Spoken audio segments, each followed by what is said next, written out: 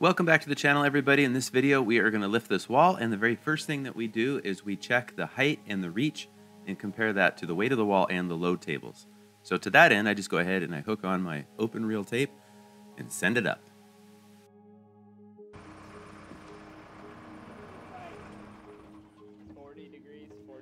So if you look at your chart, for 40 degrees and G, I kind of feel like we have a better shot here. I feel like staring down at it, looking this way, it feels closer in distance than back over there. Yeah. And we're moving it this way, if anything, so we're closer to our goal. Yeah, let's try that. So it turns out that was a no-go. By the time we looked at the load chart with no outriggers, there's no way. Basically, we'd be at max.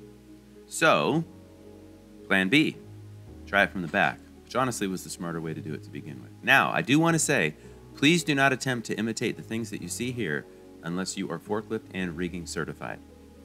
I'm just trying to show some things to help you be safe. Okay, so now we're going to get the height of the wall. We're going to try to locate the machine. We're going to measure the height of the wall plus rigging. All of that good stuff. Spoilers, this was the place we should have tried it to begin with. Oh, hey, and it started to rain, so that's always nice. That's springtime. At least it wasn't super cold. I have talked about this before. Here is the proof. We always do. I mean, one, you can't really over communicate, but we always discuss it, get everybody's input. There, we're choking up the rigging a little bit. We want a good angle, but we also don't need it to be vertical because then that just increases the height. One thing too, you notice right at the peak of the rake wall, I've got a couple of blocks scabbed on. The reason is that rake wall was just a little longer than 20 foot. We had 20-foot material for top plates. Those will actually get cut out for the ridge beam anyway. Here we go. Do we have the right bits in the impactors? This one, we have one of them is for sure. Yeah, one of them's good. Okay. I got two of them. Nice. Okay.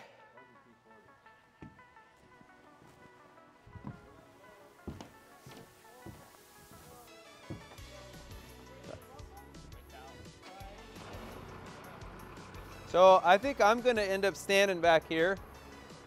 If you kind of watch, and then I'll kind of maybe be back and forth. I don't really know.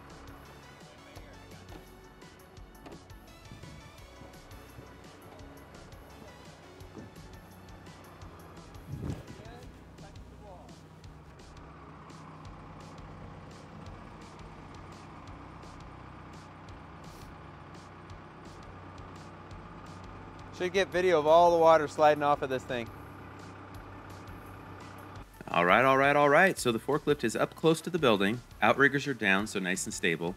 The wall weighs much less than the rating on the truss jib, the chain, the rigging, the forklift itself, etc. Now, kind of on the fence about the location, but we decided, hey, I think it's in a good enough spot that we can go ahead and lift it, not move the machine. But as you can see, I don't really like the angle of that rigging. But going out and up, it worked. It worked just fine. You'll see as we go through.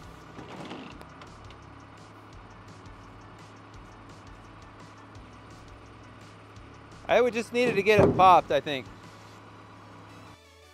So as you can see, this wall was partially framed over the garage, which of course is low because concrete will be poured over that later. Of course, we'll get into that. We'll have waterproofing, all that good stuff. Since it was tacked to all of that to keep it, square and parallel and all that good stuff, Kyle just uses the multi-tool with the Diablo, nail cutting blade. Anyway, that's all pretty self-explanatory. I showed that in real time just so you could see kind of the sound of the wall when it starts to come up. I'm speeding this up because, quite frankly, we don't need to just sit there and go in real time for this whole video. I mean, ain't nobody got time for that. Okay, so again, we rigged it so that the wall could come off the floor, but you can see that it's a little out of level just due to basically the angle that the machine is to the wall. Doesn't matter. We're gonna go up and in, and then we're gonna lean the machine. And I mean, it all makes sense, right? We're saving loads of time. It turned out that wall from top of the peak to the subfloor is about 18 feet tall. And I believe it was 38 feet long. Weighed just a little less than 3,000 pounds. The other wall was 3,000 pounds of siding. We're gonna call this one 2,500 pounds.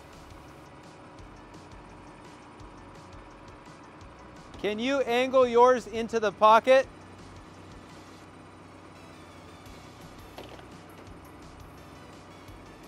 Okay.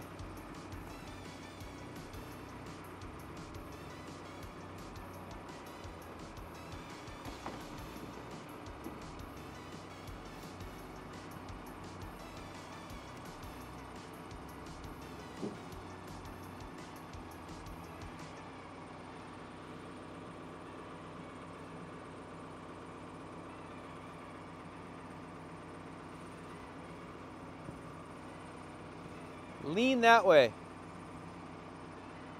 Yeah.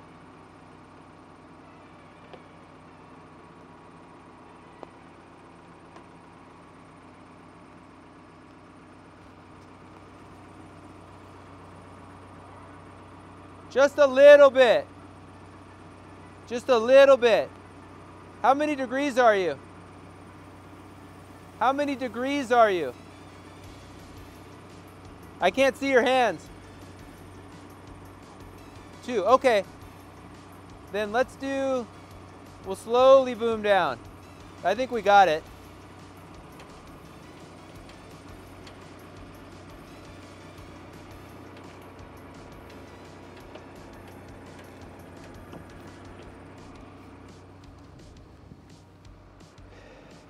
Okay, Kyle, before you reef on anything, I really want us to communicate. Okay, so that's down. Can you push out in the middle?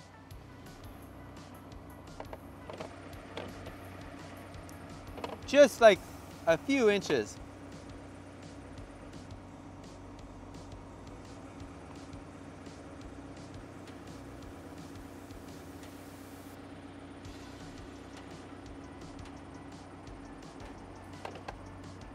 Okay, so basically, we're right at that balance point. So, wow, that really changes the look of things. How much? I don't know if there's 5 inches. Yeah, there is. So we gotta go to the back about a half. Yeah, to the back a half, but give me 1 sec. I've said it before and I will say it again. Noah really has a good soft touch with the controls. Makes this a whole lot less stressful and safe. Safe, safe, safe. I'm gonna call that.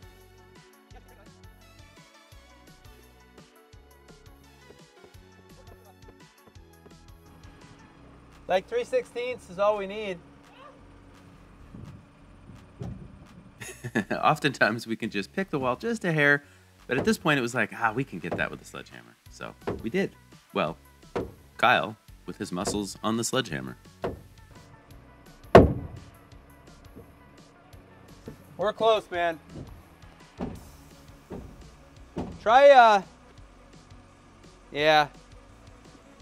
I mean, we're close. Is he, oh, it's the wind. I could live with that, dude. Unless you think you can get another, like, it's like a heavy 16th is all we need. That's good.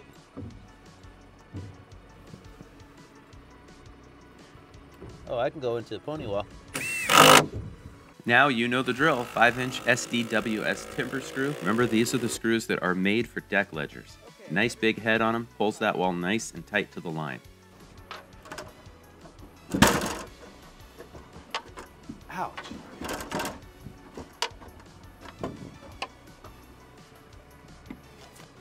Now it's the same thing at the top. I'm going to go through the soffit framing, which remember was all stitched up to the top plates. So think of it as an extension of the top plate. And what that's going to do is pull the wall together. We can always move something if we need to later, but the nails are nowhere near as strong as the screw.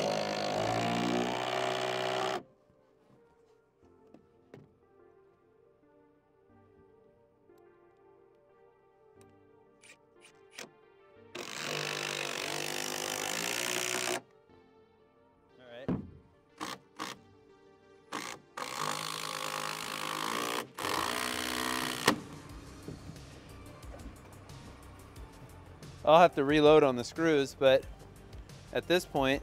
Oh, I got a couple of big guys. Do you? Oh, nice. I come prepared. We found over the years that if we just use a few of these and push the wall to the line now, it's pretty easy while the rigging is there. And if you're a cheapskate, then just pull the screw later after you've nailed it. See, I like having the pony wall here. Is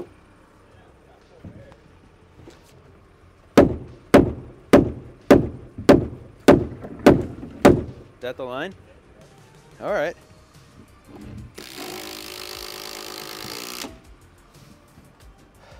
Okay, yeah, and I'm gonna take this down because we're gonna need it.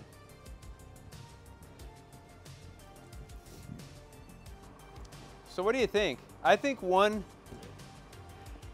brace to that first stud back, and then maybe one in the middle and one toward the end, and then with that guy, I don't think we got to worry about it. You were super scared over the weekend, maybe put something in Yeah. the window. Yeah. Something removable, obviously. My hands are cold. I can't even feel your hands, dude. My hands are actually pretty warm. Also, that was just a little creepy. Oh! You guys are comfortable with each other now, huh? Okay. Yeah. Took me no time.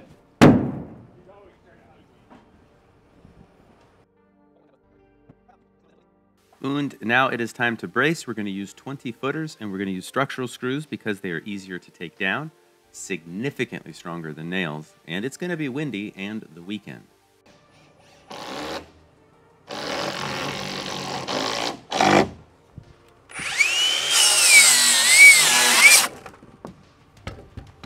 Okay, let me get my cleat locked down.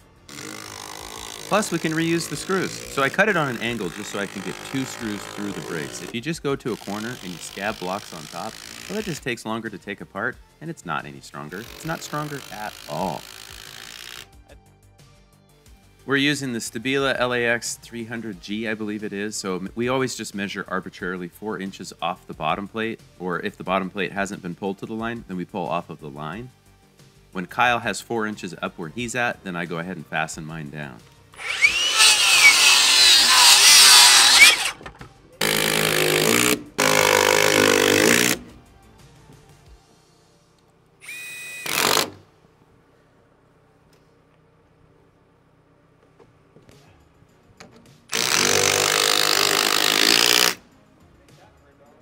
Not bad, bro.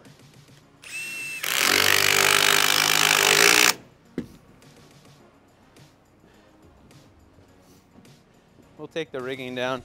Okay, that wasn't too bad. You know, it took a while, but we...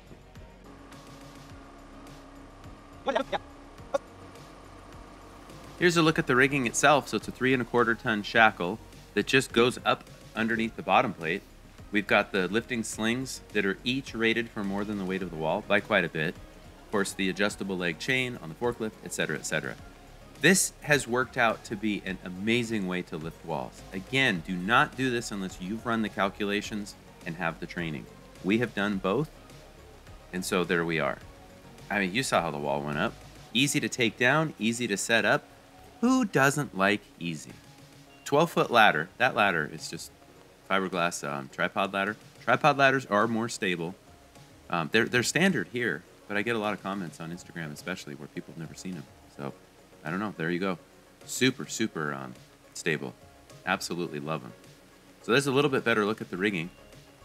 What we do is we just reattach everything because it's just easier to keep it all together. Of course, always inspect your chain, inspect the shackle, inspect the sling. That's all part of it. And so you saw that earlier where we're discussing this. I really encourage everybody, double check me. We'll double check each other. That's the Cornerstone Industries truss jib, fully extended. It's rated higher if you don't fully extend it, but we needed the reach. The advantage of this thing is that when you tilt up, you gain more height without having to move the machine or move the stick up. So it gives you some more possibilities. One other thing I want to mention, notice that we have not staggered the joints on our zip sheathing. You do not need to do that, and the reason is because we're fully blocked on all the panel edges. That whole thing now acts like a shear wall. Well, not acts like a shear wall, it is a shear wall. It acts like a single panel.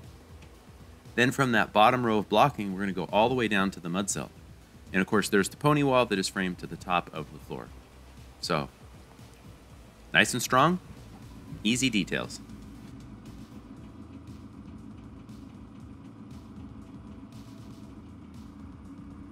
I'd say tilt way up and come down.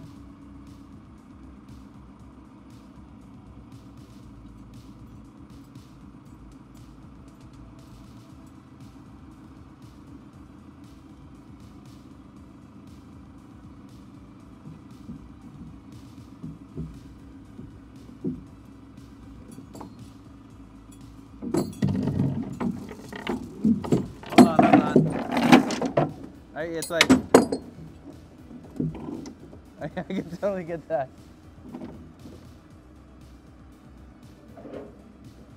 Glad my hand is out of the way. I've got a hard hat on. Didn't even get it. Nicely done, guys. Nicely done. As always, do not attempt to do this without proper training. Make sure you do your safety checklist in your meetings. I'm not just saying that because here we are on YouTube. This is what we do. I don't want anybody going home injured. I don't save any time by being cowboys about this. Okay, getting off my soapbox now. Mostly because I'm not wearing fall protection up here on this giant soapbox. There we go. So it is now just a matter of doing some cleanup and figuring out what do we want to do the rest of the day.